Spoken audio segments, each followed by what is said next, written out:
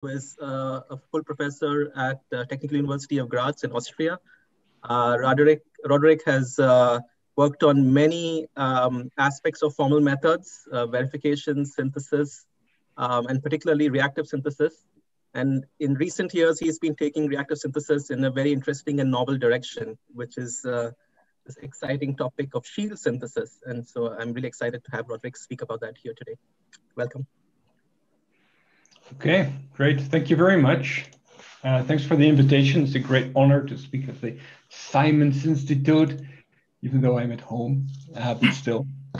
So I'll talk about shield synthesis, as Sanjit said.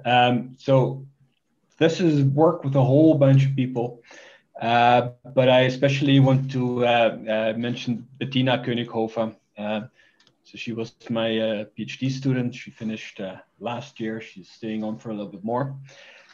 She's driven most of this and done most of the collaborations and come up with most of the ideas. So it's really her work. All right.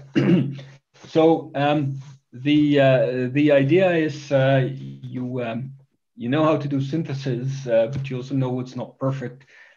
You want to be able to do a little bit more with that. So to kick off the motivation, I have this slide here that you will probably know. So this is it comes from a newspaper article, and it says a software bug led to the death in a Uber self-driving crash. And then it says sensors detected Elaine Herzberg, but software reportedly decided to ignore her.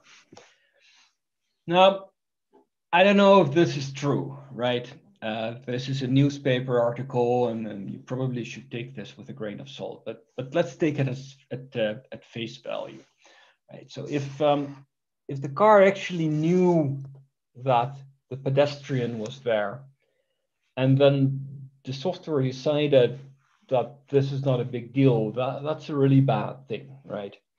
If so from my perspective as a formal methods person, I could understand if the software fails to understand that the picture it's seeing represents a pedestrian. This seems to be a complicated thing, but sort of linking the fact that you've detected the person to the fact that you should stop, this should be really simple, right? It's almost trivial to write down this rule. You sit down with a class of school kids and you ask them, what should a self-driving car do? One of the first things they will tell you is not run into pedestrians. So again, I'm not sure if this is really inside of the problem. Is this the root cause? I don't know.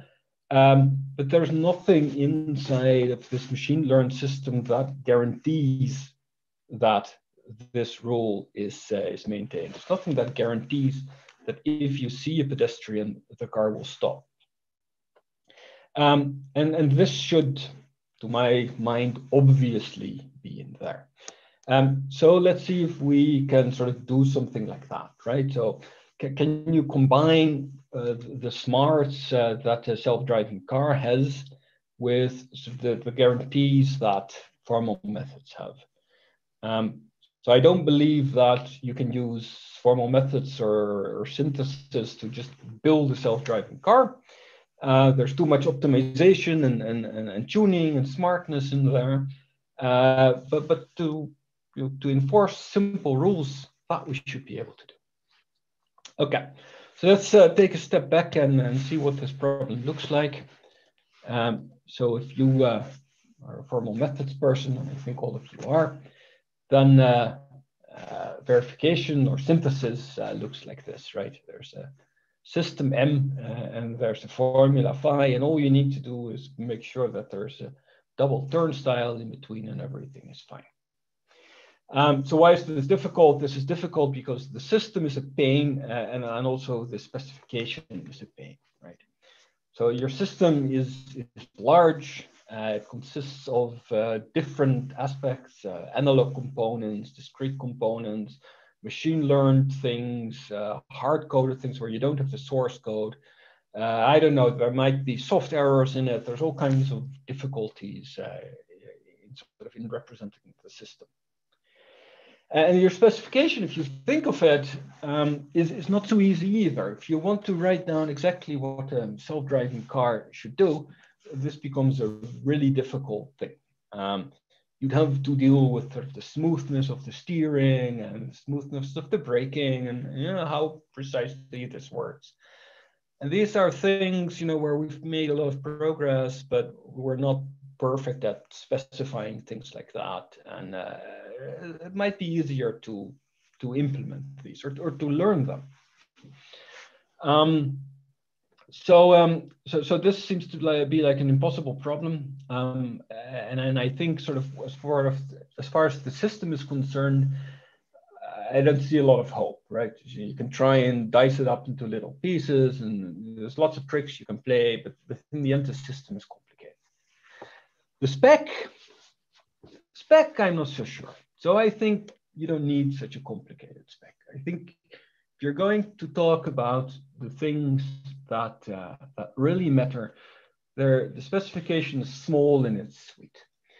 So this is maybe true, may not be true, but this is the underlying assumption for the talk. We can come up with a set of specifications that sort of preclude the disastrous. That really look at the critical aspects of your system.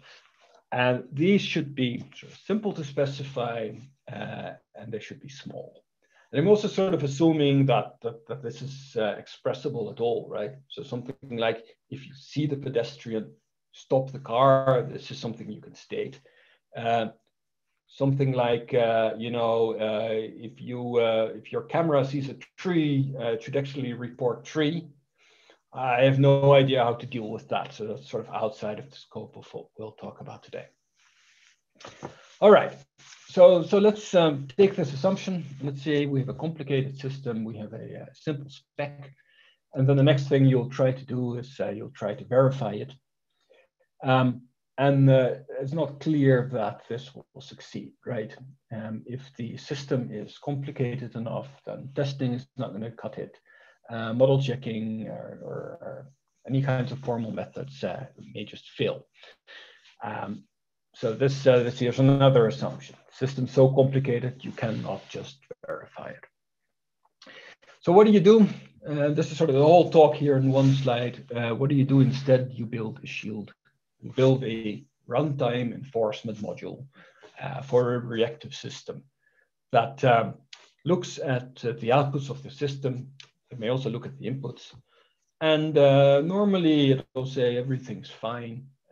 But every now and then, if something disastrous is about to happen, the shield may come and say, no, I don't like that output. You're leaving the winning region. Don't do that. I will give you a different output. Now, the hope here, of course, is sort of all of the smartness that the designer or the machine learning algorithm has put into the system. This gets preserved. As long as nothing bad happens, you don't see the shield. It's completely transparent. But if something bad happens, it interferes. So you get the best of both worlds, right? You get a brilliant machine learning system with guarantees. Now, if I claim that verification is impossible, then synthesis should be even harder. And here the hope is that that is not true. The critical spec, remember, is supposed to be really small, so you should be able to synthesize a shield out of it. Now, how exactly the synthesis works, I'll spend a few more words on that, but basically, if you can write down a specification of what the shield should do, you can build it automatically. So is this a completely new idea?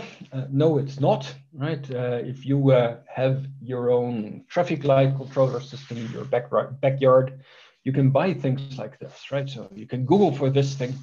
It's called the Trafitech CMU conflict monitor unit.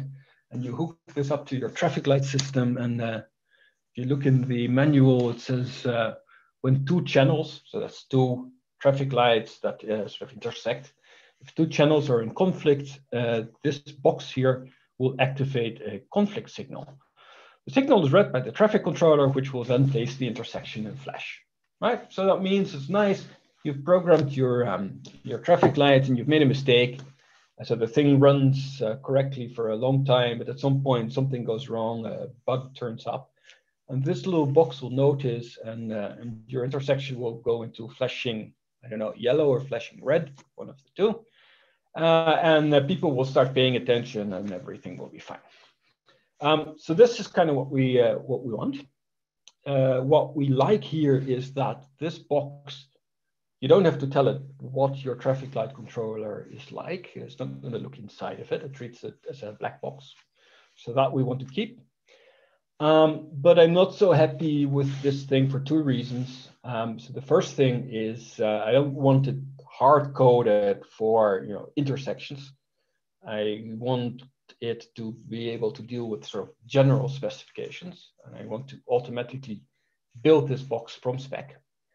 And the other thing I'm not so happy with here is sort of if something goes wrong, then we do the dumbest possible thing, right? We go into fail-safe mode. And maybe we'll send a text message to somebody who will come and reset the intersection and then start it from scratch.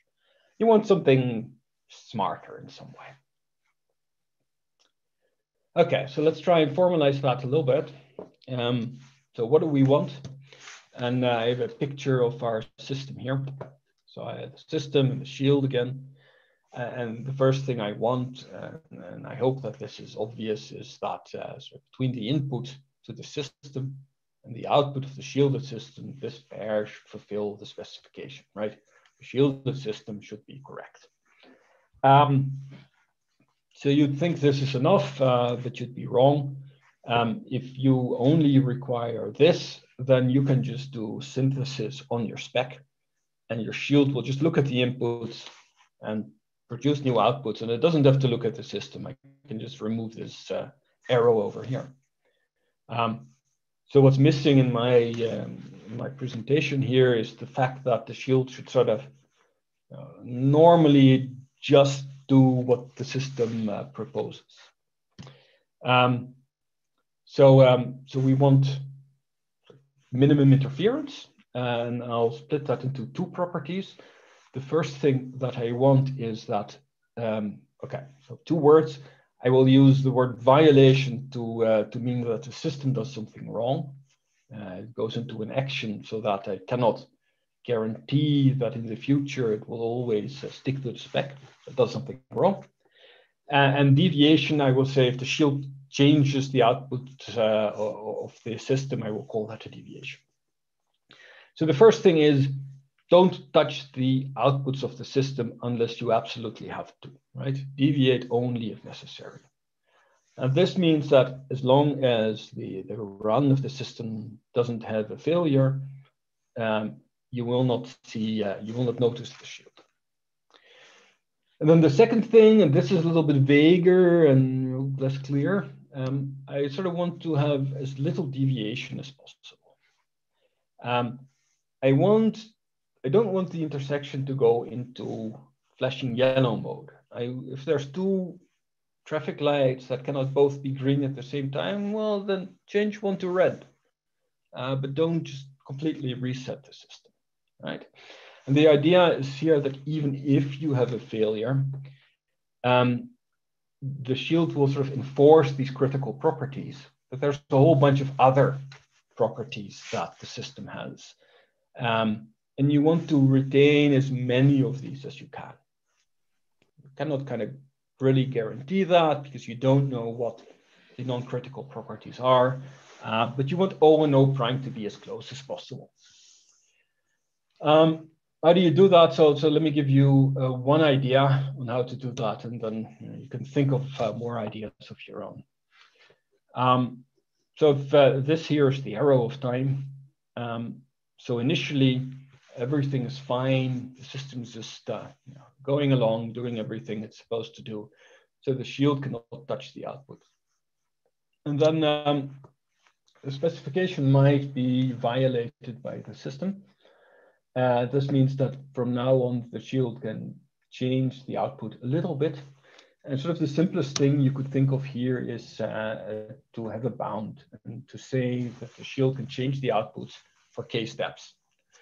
When the k steps are over, the deviation changing the output is forbidden again. And if then another error comes, then you can change the outputs for k steps again. There's a few difficulties in this definition, right? So you have to figure out what it means to have two violations of the specification. This is not very well defined, but you can think of a way to deal with it. And then there's sort of a simplistic idea. I'm sure you can think of something better, right? As soon as you have whatever, a steering wheel with a tilt, turning the steering wheel 90 degrees the other direction is probably a bigger deviation than just turning it by 1 degree. Right, so it depends on your application domain here. Okay, so then you want to build the shield, and I have to look at my time. What can you do? You use games. So I'm going to try and skip the formalization here because it'll take too much time. But we have these 3 requirements, right? You say the shield has to be correct. So the input-output relation has to fit with the spec. It can deviate only if necessary. This is not so hard to formalize, right? You know what the spec is. So you can play a game on this, and you know when an action that is proposed is not a winning move in your game. So this is the moment when the shield can interfere. And you want the shield to deviate as little as possible. So the simple solution here is you keep track of when there's a difference between what the shield says and what the system says. Then the shield has to, as quickly as possible, go back into a mode where it just copies the system output into the shield output. You can specify this as a Yuki game. The important thing here is sort of you don't, on this slide, I'm not trying to implement the shield. I'm trying to say what are the properties that the shield should have. And as soon as I have these properties, you guys all know about synthesis. You give this to your favorite synthesis tool, and it'll give you a shield. And I have an example, but I'll just skip it. So you have, let me just show you sort of abstractly the slide, right? So you have a normal mode in which whatever the traffic light controller in this case does is just copied by the shield. You have things that the shield is just not allowed to do. And you have a recovery mode in which the shield has changed the output of the system. And then as quickly as possible, it should go back to the normal mode. Okay, so let's skip that and give you more interesting examples, right? So this is sort of the main idea, right? So you have the system maybe as complicated as possible. You want to change the outputs only if necessary and as little as possible. There's a whole bunch of stuff around this, right? So a shield may not exist. The answer to your synthesis question may be, no, this is not realizable. You cannot always guarantee, say, a finite recovery time. Then you have to do something else. You could think of collaborative strategies, for instance. But let me show you some examples here in the next 5 minutes or so. So machine learning, let me skip the philosophy here and go straight to an example. So we have the same picture here that I had before, right? Now, instead of what I call a system, we have a learning agent. Here we've made the environment explicit, so there's observations, there's rewards, and I have a shield that sits after the learning agent in this case, and it may change the actions of the learning agent. Now, there's a couple of different decisions you could take here on how to train the learning agent. So the important thing, I think, is that the shield is in place during learning. so you know that nothing horrible happens while the agent learns.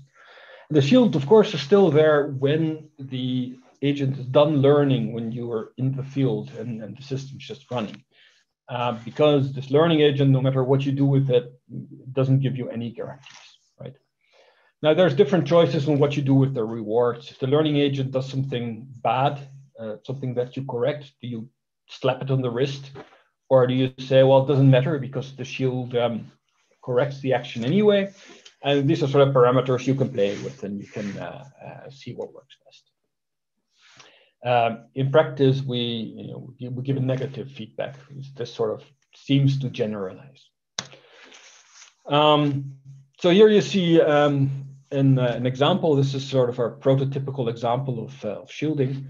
Pac-Man. So on the left, this is a standard machine learning thing. It's learning how to eat the dots, and if Pac-Man gets eaten, that's a high negative reward. On the right, the machine learning system is still trying to eat the dots. I know how to formalize that, but it becomes very complicated.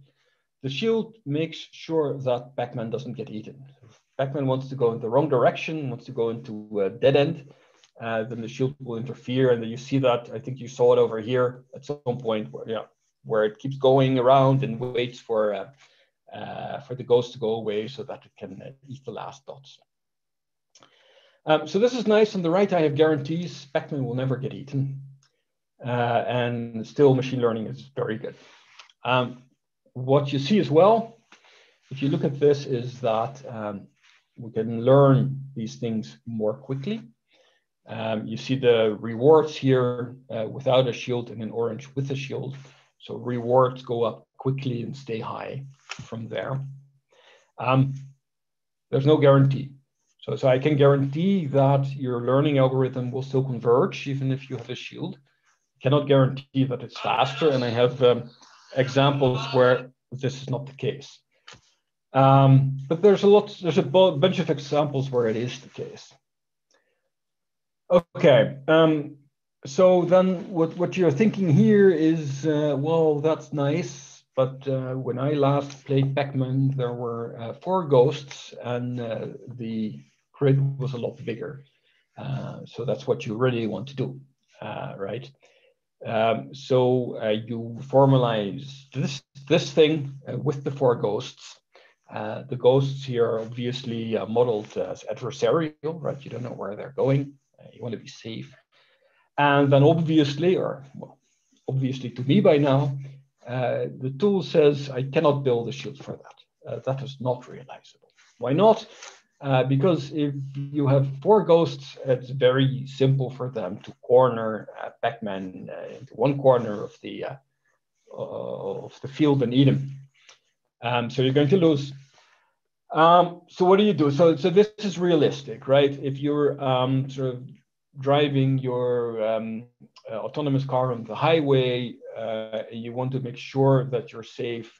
This is not going to work. The only way to have 100% guarantees on autonomous driving is if you leave your car in the driveway.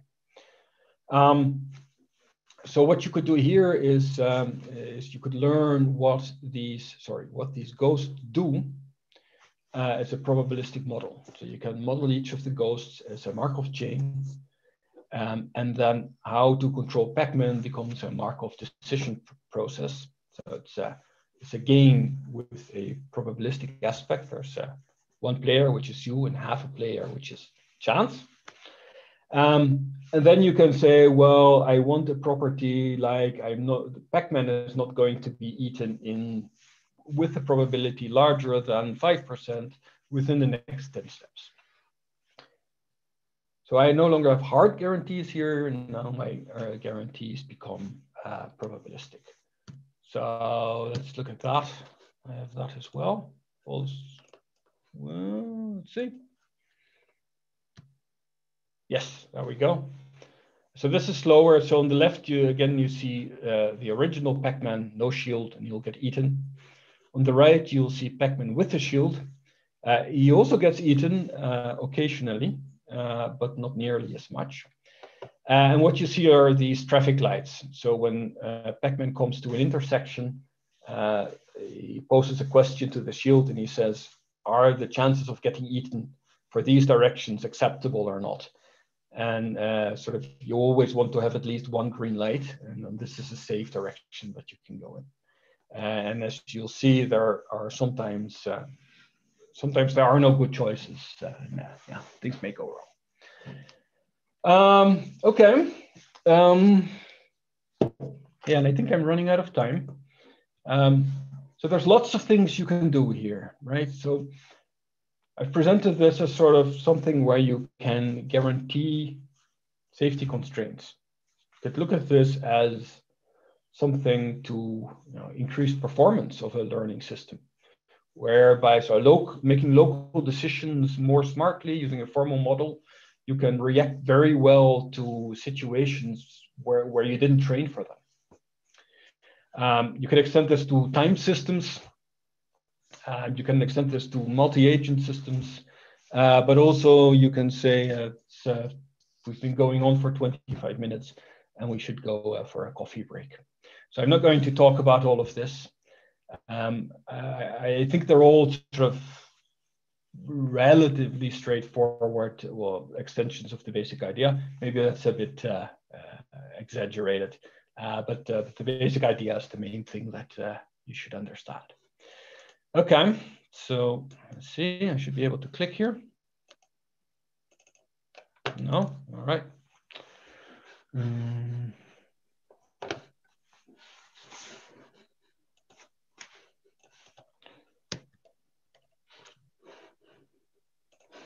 Give me a second.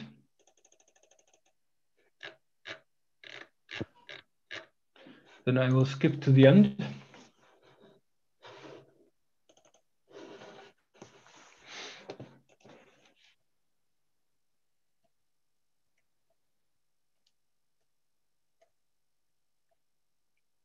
Good.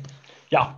So I talked about shields, right? So the idea is, you have a system. The system is almost perfect. Maybe it is even perfect, but I have no guarantees, and I want to add guarantees onto the system. There's a bunch of assumptions, right? So the system acts as a reactive system. It's something where I can write down specifications and I can actually verify whether the specification has been fulfilled or not. So we're not talking about any of this fuzzy stuff like in image recognition. And then we build a runtime enforcement module that can guarantee correctness and doesn't change the output too much if it doesn't have to.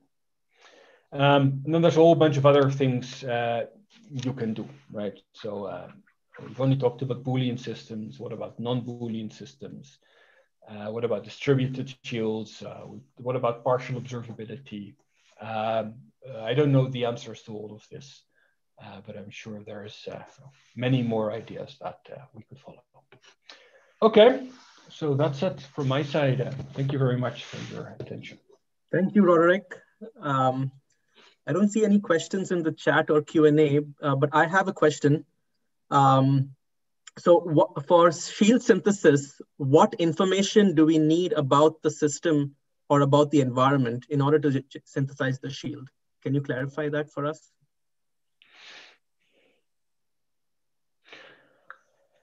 So we treat both the system and the environment in the basic setting as adversarial.